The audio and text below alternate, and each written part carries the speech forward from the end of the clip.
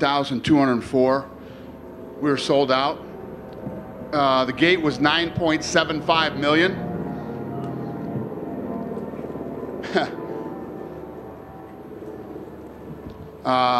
The performance of the night went to Gomes and Duplessis, and then the fight of the night was Moreno and Pantoja.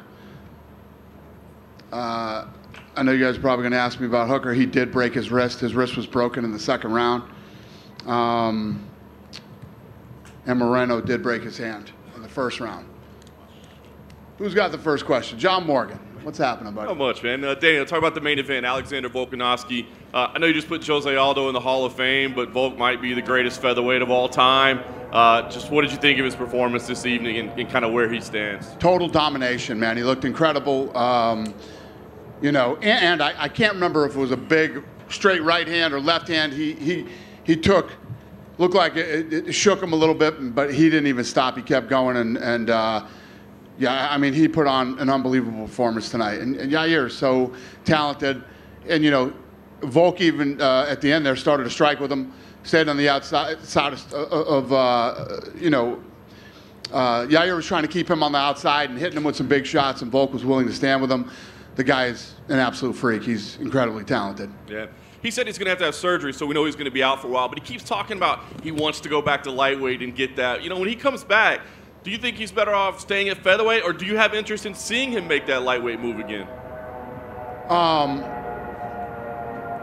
Yeah, I don't know. I mean, let's see how his surgery goes and what happens. And, you know, he's at one of those places now in his career. Whatever he wants to do, what are we going to say? You know what I mean? This guy's literally proven himself a million times. Many people believe he won, you know, the Islam fight. Whatever he wants to do, we'll probably roll with it. Yeah. I love it. Pantoja, obviously, fight of the night, incredible title fight there. Just what did you think of him tonight? You know, Jonas guts up. Yeah, we sent both those guys straight to the hospital as soon as that fight was over. Absolute dog fight, incredible war. Nothing but respect for both guys. An amazing fight. It's a unique position, right? Because a fight that great, a champion losing the belt, close fight, great fight, you might want to do a rematch, but they fought 3 times already. Right. So does that kind of eliminate the opportunity, or was that good enough that maybe they could go for it? It's like the Figueiredo fight. I mean, it's so good.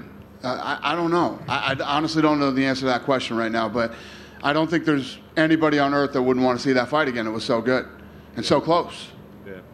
Have to ask you about Israel Adesanya coming into the cage tonight. Dricus du Plessis, the big win. I guess the decision to bring him in, not something you do all the time. Well, there was a big debate over it.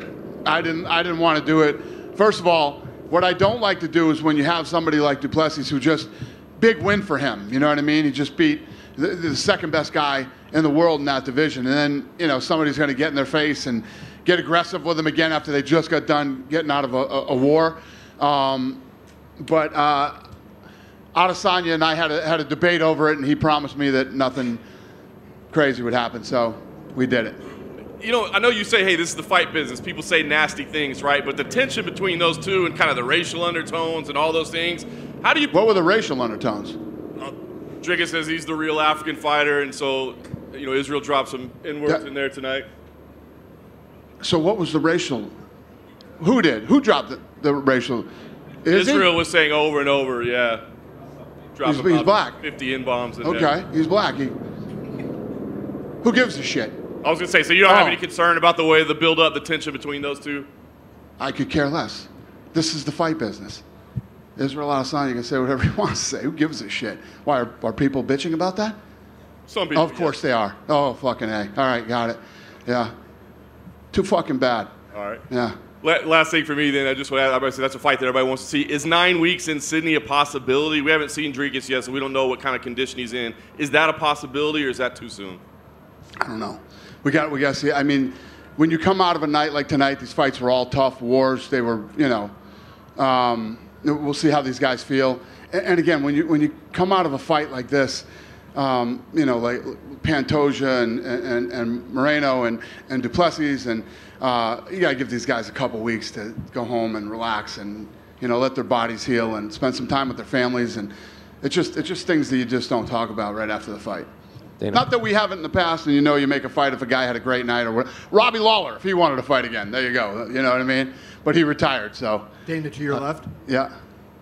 Hey, Kev. First of all, I want to ask you, it seemed like this was one of the best cards in a long time, top to bottom, where you had a lot of incredible finishes and whatnot.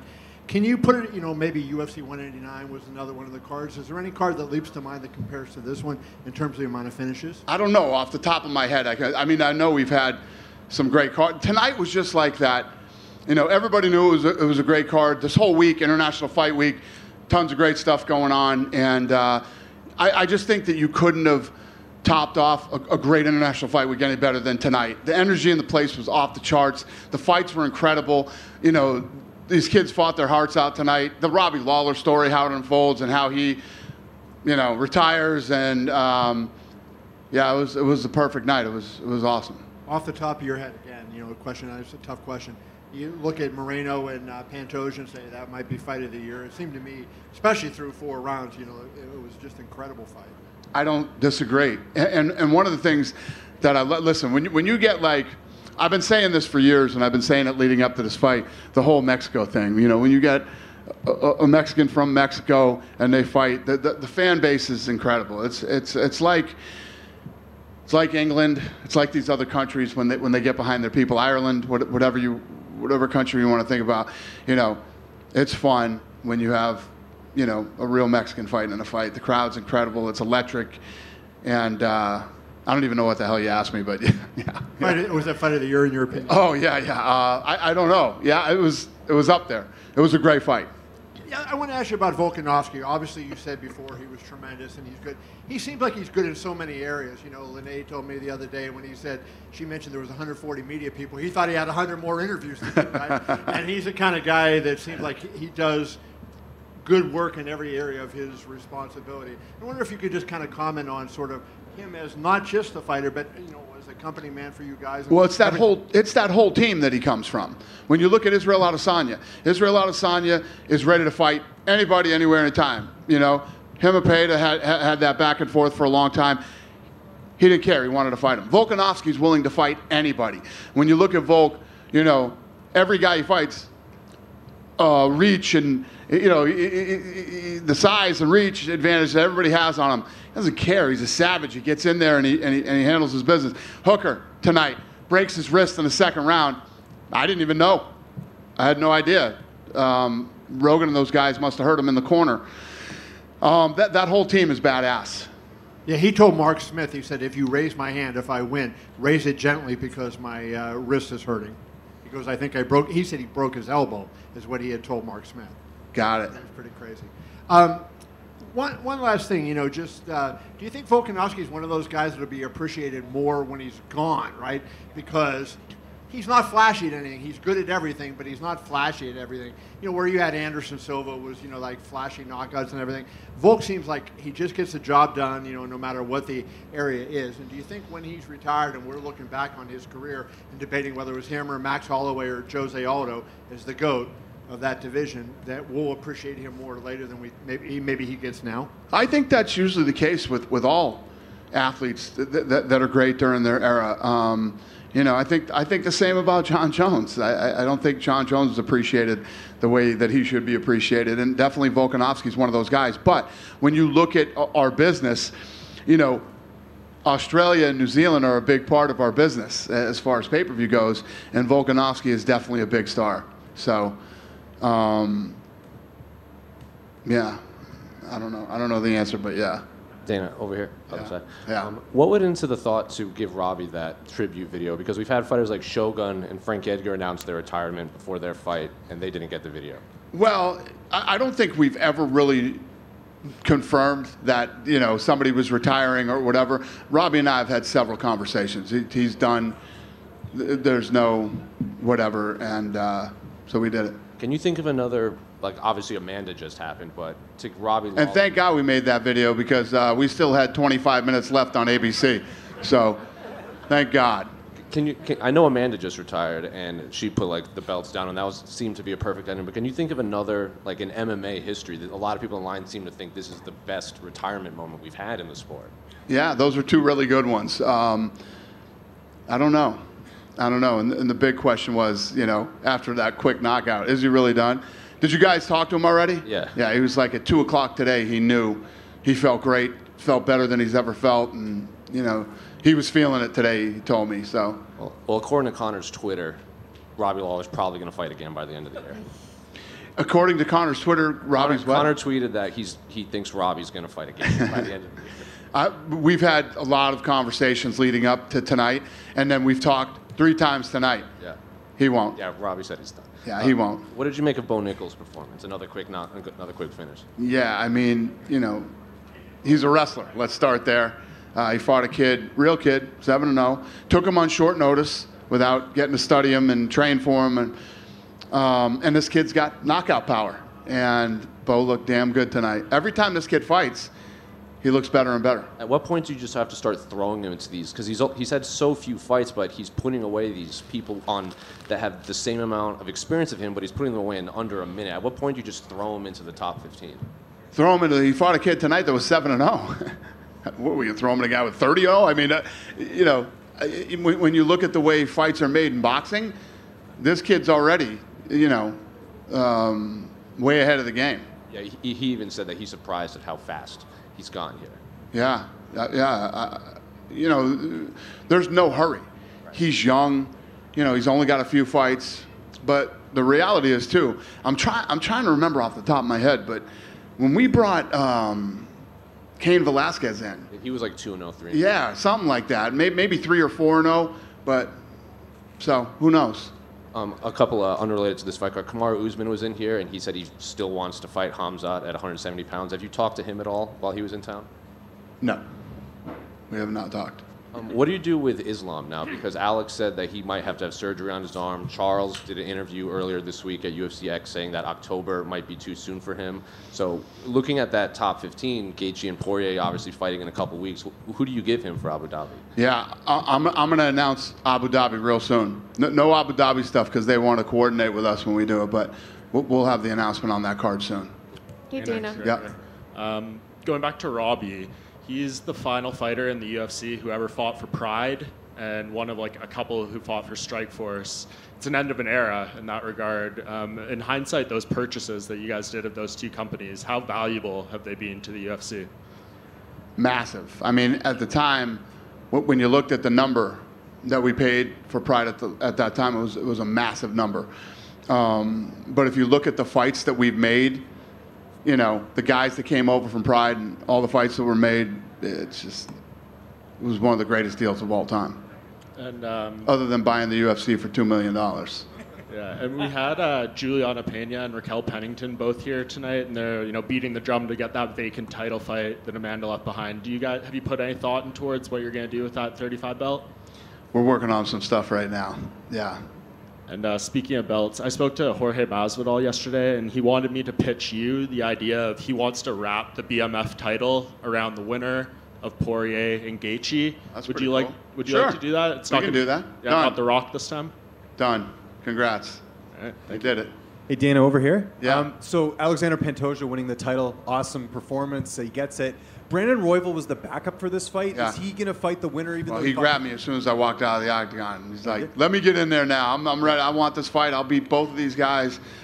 So he's fired up and wants that fight. Is he going to get it, though? We'll see. Okay, we'll see. And then we talked about Dracus, and obviously we got to see how healthy he is. I would assume he's number 1 to fight Izzy.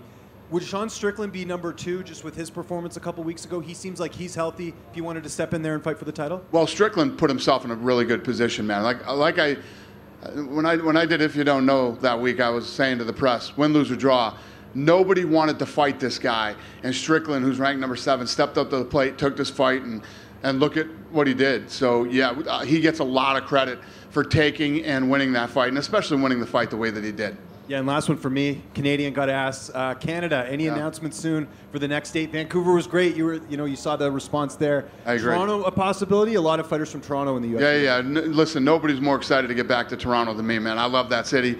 There's so many things I love about Toronto. So ASAP, we'll be back there as soon as possible. Dana in the back.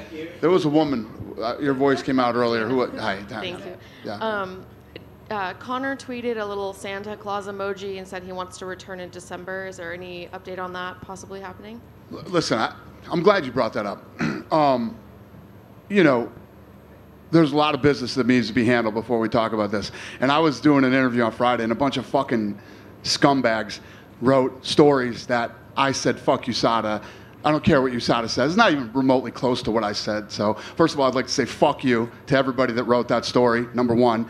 And number two, there's a lot of stuff that has to go on before you know, he fights. So it's not even, my point was, no matter who's talking about it, whether it's USADA or whoever and this and that, it's not even worth talking about right now. Everybody wants to keep bringing it up so that pieces of shit can write stories like that.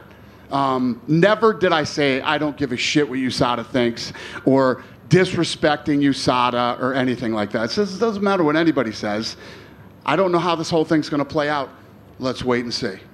Thank you. Thank you. Dana, back here. Yeah. So in 2012, International Fight Week just started, right?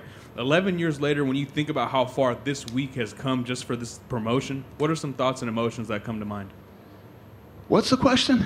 So International Fight Week started in 2012, right? Yeah. So when you reflect 11 years later, yeah, what are some of like the thoughts and emotions that you have? What are some that come to mind? Well, what's cool is, you know, this was an idea in our meeting room one time, and we thought we would pull together this whole week where martial arts fans could come and celebrate, you know, everything martial arts, everything, you know, combat sports in a week, and here we are 11 years later.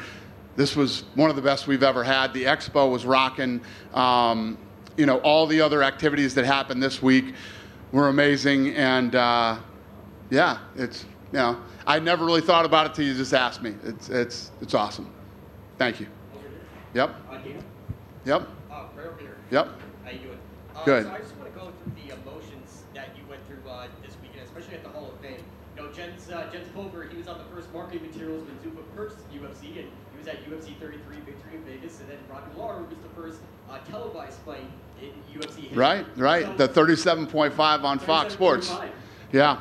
So I just want to go through the range of emotions. These guys helped build the company to what it is today. What's the range of emotions, and how do you plan to include them into the business going forward? Yeah, I mean, that's why, you know, we've talked a lot leading up to this. We talked a lot tonight. Brought him back to my room as soon as the fight was over. You know, he's special. He's a guy that, you know, it's almost like we grew up together in this thing. And you know, I saw him in Hawaii when he was 19 years old fighting, and loved the style. I loved the way he fought, so I signed him.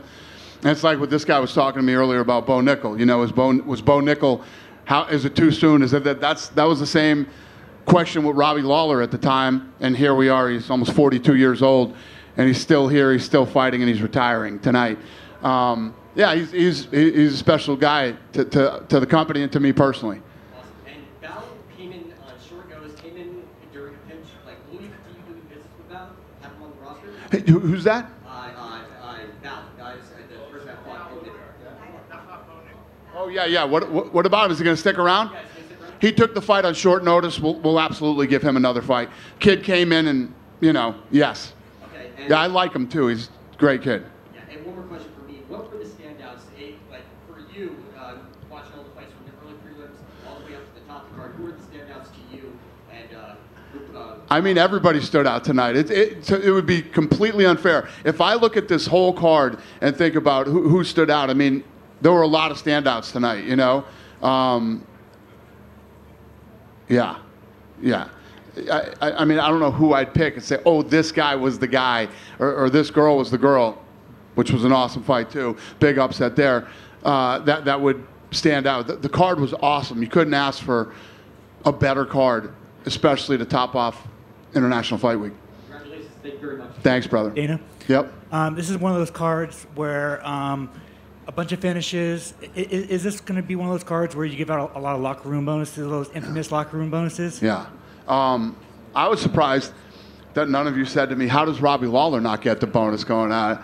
Don't worry about Robbie Lawler. Robbie Lawler's going to be just fine. Yeah, we'll take care of Menifee. I mean, you know, yes. The answer is yes. I don't have to go through the roster, but yes. I mean, was it a thought to give everybody $50K, just one of those cards where you give everybody a bonus? The whole card, $50K? Yeah. Hey, Go work for this guy. This is the guy right here. Yeah. And then just did Dan Hooker and Jalen Turner have the fight of the night before Brandon Moreno? Yeah, 100%. I actually, like I told you about how everything works in matchmaking, we had that little debate, and I was saying, what about the Turner Hooker fight? And Sean felt like, you know, there was more at stake in the main event, and, you know, two of the best guys in the world, and, you know, Sean won. Jack Della Maddaleno is in Vegas. He obviously didn't fight tonight. He wants to fight next. He wants to fight next week in Vegas. Is that a possibility? I love it. Well, first of all, you know how I feel about that kind of stuff. Yeah, I love it. We'll see. Yeah, I love it. And then finally for me, there was a video of John Jones in Vegas. He was at Jorge Masvidal's thing. He was taking shots. Like, does that kind of get you worried?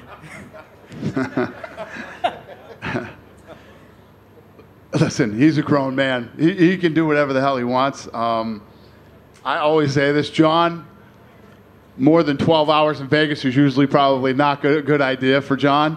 Yeah, I don't know. Listen, John has done very well for himself.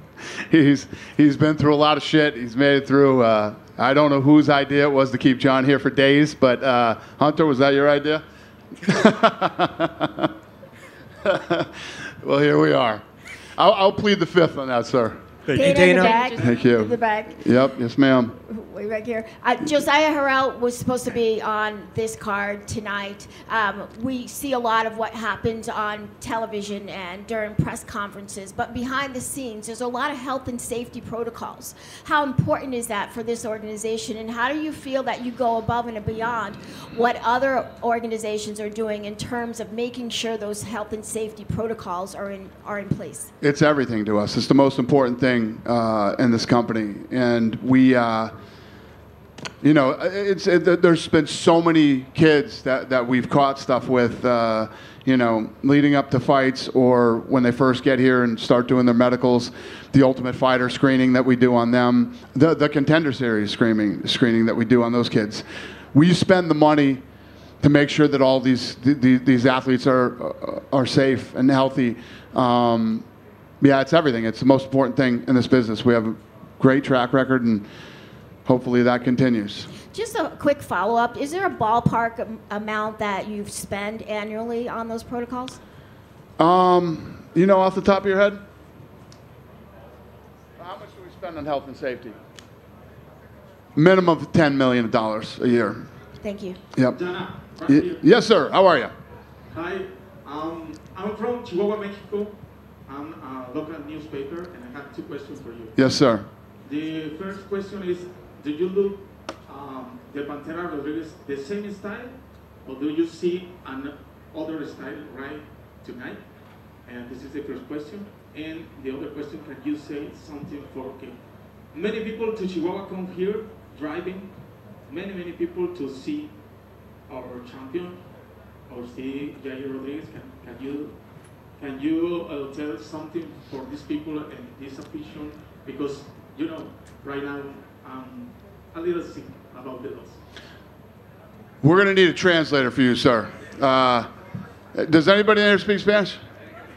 Say that in Spanish. Ask me that question in Spanish. Okay.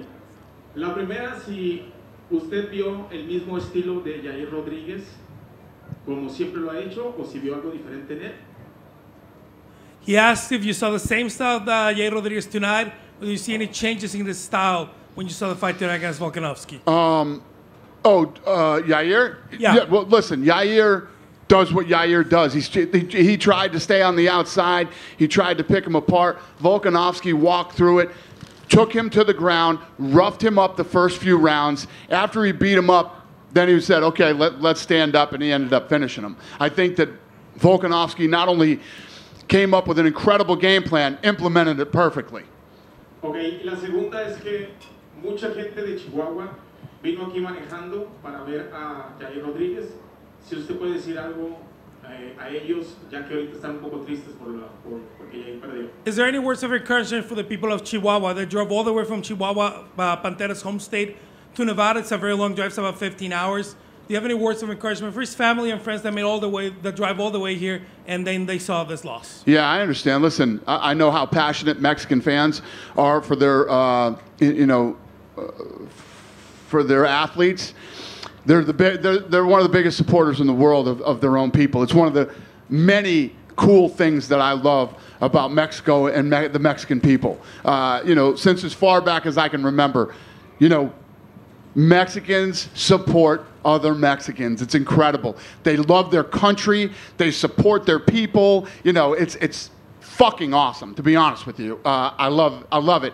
And I've been so excited for many years to have a night like tonight where real Mexicans come in and fight and real Mexicans drive up from Mexico to come watch.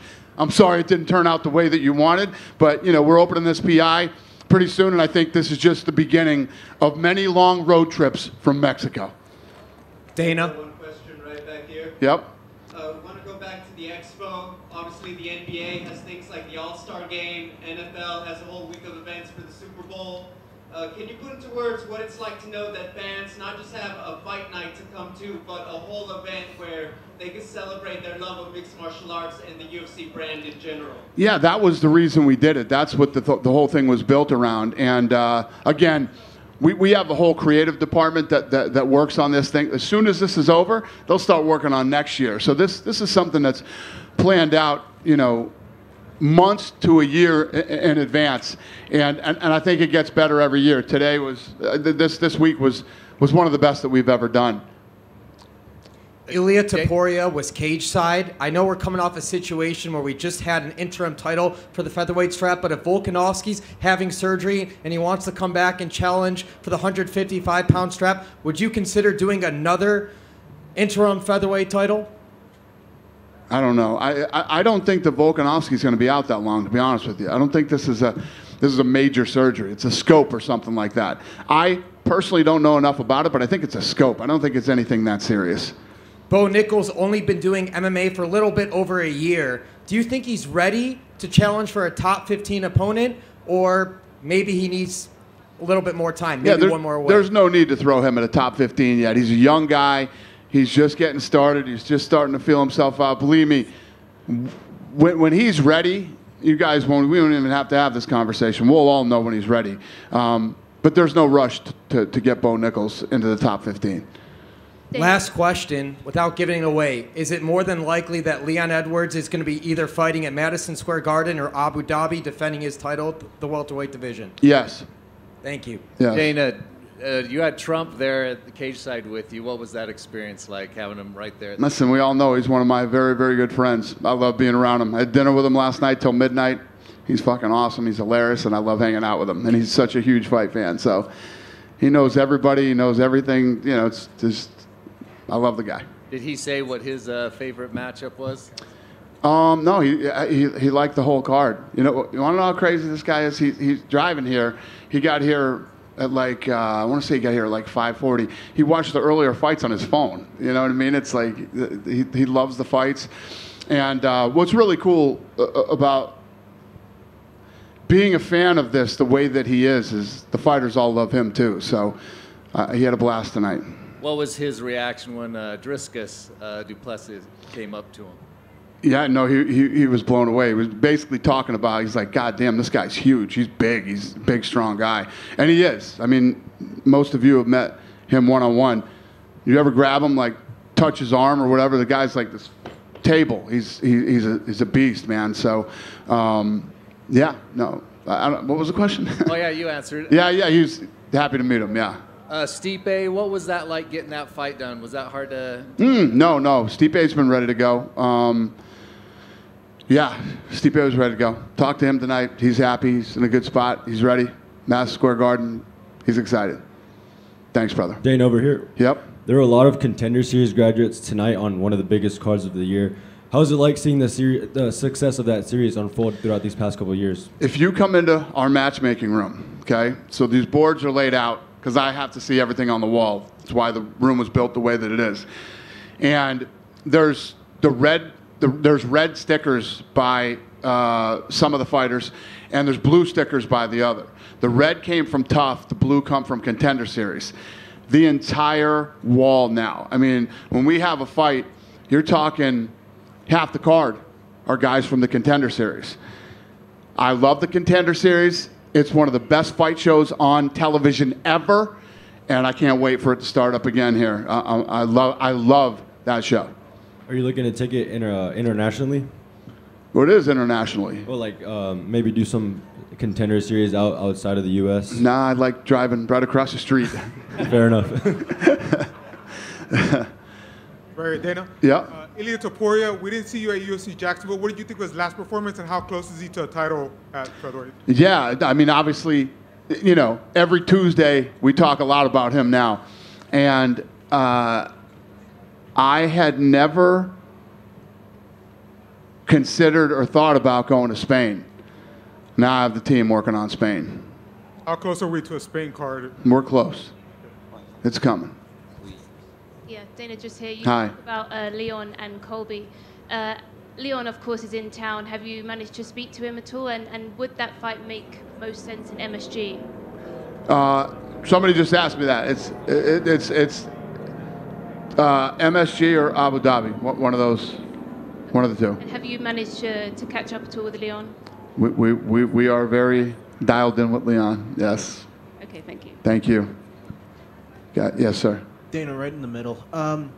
Talking about Tough, with the Chandler getting the first 6 wins right now, do you think, would you have rather have changed up the style of Tough at all during the season? And why is that? No, I'm just talking about like with the contenders, like guys have already been in the UFC, and then do you think you would rather, looking back at it, have like one side be all of the older guys and then one side be, or split them up instead? With the what?